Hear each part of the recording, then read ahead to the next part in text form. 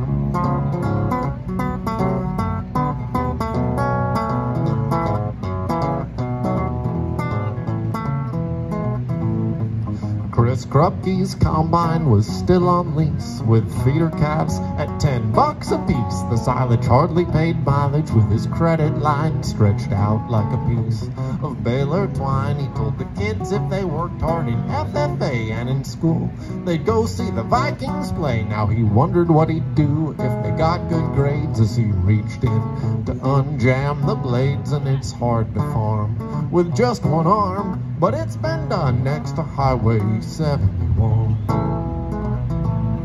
All right, here's the Wadena verse, folks.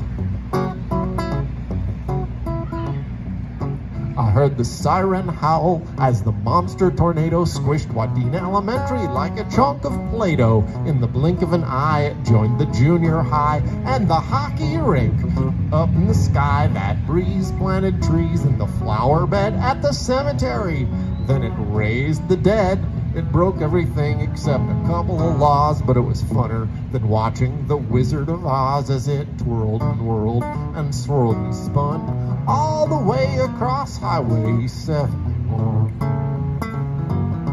Across the tar-filled cracks in Highway 71. Hey, hey, hey, in Wadena, Minnesota, USA.